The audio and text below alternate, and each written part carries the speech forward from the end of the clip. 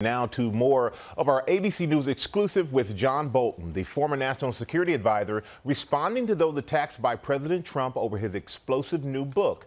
Bolton called the president unfit for office, and he is sounding the alarm about a second Trump term. Chief Global Affairs correspondent Martha Raddatz has more in Washington. Good morning, Martha. Good morning, Michael. President Trump is trying to block the release of this book, and his lawyers will be battling it out with John Bolton's attorneys at a telehearing later today. But in the meantime, Trump himself is taking aim directly at Bolton.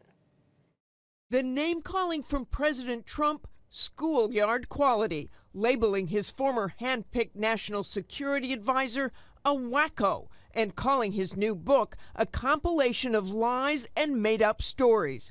But Bolton, in comments to ABC, just brushing it off. I think it's unbecoming of the office of president. I think it degrades the political civil discourse in our country, and I'm just not going to respond to it. Bolton says he is not surprised that the president is taking legal action, but he does not believe the book contains classified material, as the president has claimed. When I wrote the book to begin with, I was very conscious to avoid putting in anything that I thought could be deemed classifiable. The president isn't worried about foreign governments reading this book.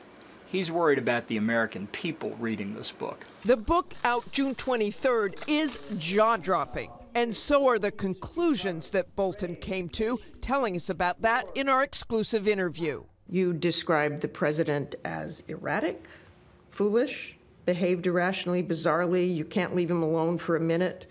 He saw conspiracies behind rocks and was stunningly uninformed. He couldn't tell the difference between his personal interests and the country's interests. I don't think he's fit for office. I don't think he has the competence to carry out the job. There really isn't any guiding principle that I was able to discern other than what's good for Donald Trump's reelection. It is the election that Bolton is now worried about as well, fearing a second Trump term will remove the political guardrails, saying a second-term Trump will be far less constrained by politics than he was in the first term.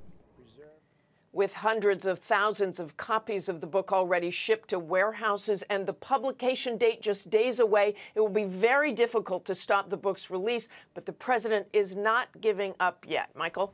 Hey, Martha, overnight, Secretary of State Mike Pompeo, he piled on. He had a fierce response about this. He sure did. Mike Pompeo does come up numerous times in the book, including Bolton saying the Secretary of State had considered resigning several times. But Pompeo now releasing a statement saying Bolton is spreading a number of lies, fully spun half-truths, and outright falsehoods. In our interview, by the way, Michael, Bolton does say they had their disagreements at times. I'm sure they did. All right. Thank you so much, Martha. And Martha's full exclusive interview with John Bolton is airing in a 1-hour special this Sunday night, 9 p.m. Eastern, right here on ABC. And John Bolton will be here on GMA for his first live interview after the special on Monday morning. Bolton's book, The Room Where It Happened, comes out June 23rd. Well, hey there, GMA fans. Robin Roberts here. Thanks for checking out our YouTube channel. Lots of great stuff here. So go on, click the subscribe button right over here to get more of awesome videos and content from GMA every day, anytime. We thank you for watching, and we'll see you in the morning on GMA.